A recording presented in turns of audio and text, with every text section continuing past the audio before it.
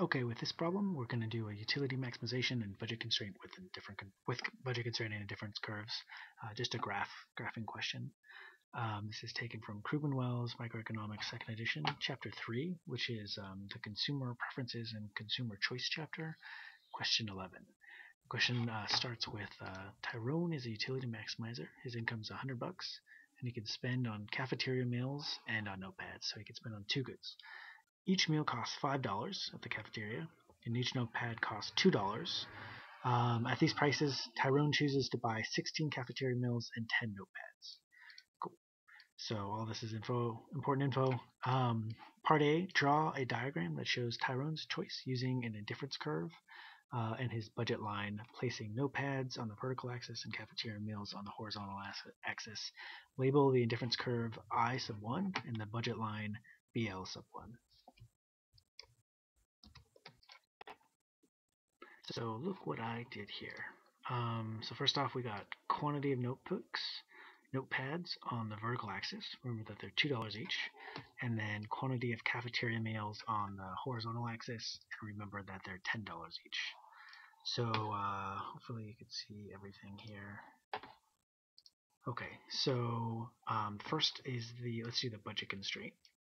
So if we're told that Tyrone has $100, so that means in terms of notepads, if he were to spend all of his money on notepads, he'd be able to get 50 notepads. You know, it's $100 income divided by the cost. So the intersection on the notepad axis, the vertical axis, is going to be at 50, because if he spends zero money on cafeteria meals, he'll be able to buy 50 notepads. And then where does the budget constraint intersect on the horizontal axis on the quantity of cafeteria meals? Well, if Tyrone spends his full $100 on cafeteria meals, and each one costs only $5, so 100 divided by 5 is 20. So if Tyrone spent no money whatsoever on notepads and all of his money on cafeteria meals, he'd be able to get 20 meals. So the budget constraint is this line right here. And the idea is that any point beyond the budget constraint up into this territory is not affordable to Tyrone. And then any area within the budget constraint, in this triangle down here, Tyrone wouldn't be maximizing his utility because he wouldn't be spending all of his income. Okay, so that's the budget constraint. Now let's think about the indifference curve. So the indifference curve we're going to place here, and we're told in the question that Tyrone maximizing his utility ends up with 10 notepads and 16 cafeteria meals. So we're going to place the indifference curve so that it's tangent at the budget line at 10 notepads and 16 cafeteria meals. And then note that we know that 10 notepads and 16 cafeteria meals is on the budget line, because if Tyrone spends if he spends part of his income on 10 notepads, each notepad costs $2, so that's $20 being spent on notepads. Okay, so $20 are being spent on notepads, $100 total, so that leaves $80.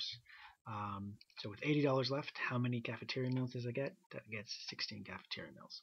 So Tyrone is going to use up all of his income, $100, buying 10 notepads and 16 cafeteria meals.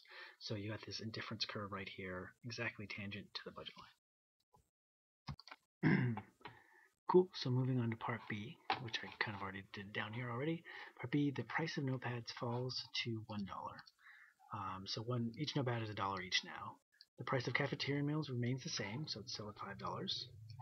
And then on the same diagram, draw Tyrone's budget line with a new label BLH. So labeling it with a BLH. Okay, so let's go through the steps to figure out the budget line. So if the price of notepads has fallen to 1, then the intersection on the vertical axis is going to be at 100. So if Tyrone were to spend $0 on cafeteria meals and his entire $100 on notepads, he'd be able to buy 100 notepads here. If Tyrone spent $0 on notepads, so down here, and his full $100 on cafeteria meals at $5 each, he'd be able to get 20. So this new line right here, BL sub H, is going to be the new budget line given this change in price.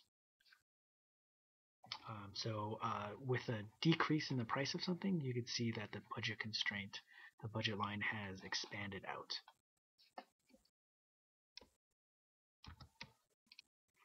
So moving on to part C. Lastly, Tyrone's income falls to $90. On the same diagram, draw this budget line with this new income and new prices and label it BL sub 2. And then is he worse off? So I'll get to that in a second. So let's draw the new diagram. First off, I'm going to change the color just to kind of show that it's old. So you got BLH there. Okay, so what's the new budget line going to look like? So first off, what we do is Tyrone has $90 now. If you were to spend all of his money on notepads, you know, each notepad costs $1. Spend all his money on notepads, he's going to be able to buy 90 notepads. Okay, so $90 on notepads. If you were to spend all of his money on cafeteria meals, what's 90 divided by $5? That's 18. Tyrone would be able to get 18 meals if he were to spend all of his $90 on just meals. So now the new budget line is the line that I'm drawing now, and hopefully you'll see in a second.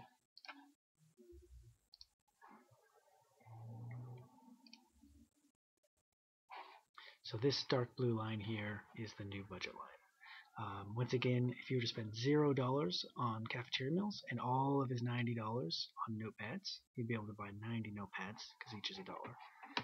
And then this point over here is if he were to spend $0 on notepads and all of his $90 on those cafeteria meals at $5 each. So here's a new budget line. So once again, we're at this new budget line down here, BL sub 1. So the dark blue line here. Okay. Is Tyrone better off or not? Well, he's going to be better off, and hopefully I could show it to you really, really clearly. Okay, so I'm going to draw in the new indifference curve. So remember, we assume that indifference curves are always expanding out this way, and each indifference curve further out is going to represent a higher total utility.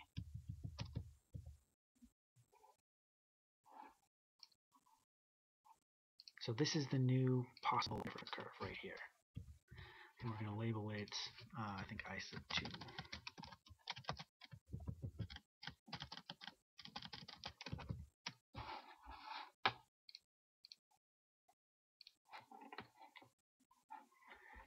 Okay, so this is kind of like the highest indifference curve line point that's still tangent to the new budget line.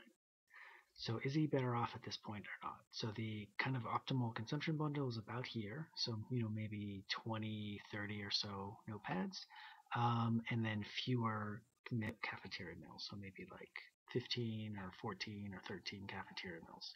So he's definitely increased consumption of notepads, and he's decreased consumption of cafeteria meals. So at this point, how, you know, what can we say? Can we be sure that he's at a better, you know, at a better point or not?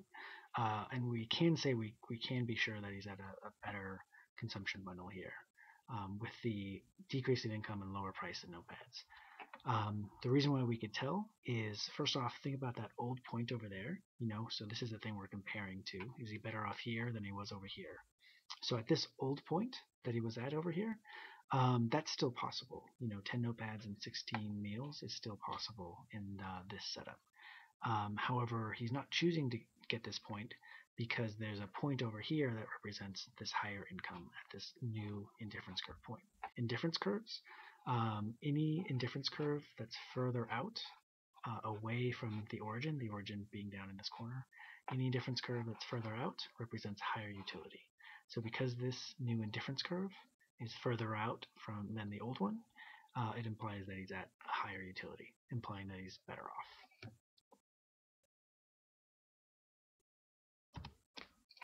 So the main thing is that we have a new budget line such that the old, you know, point that we started off with is still possible, but the new budget line puts us into utility space out here that's past the old indifference line.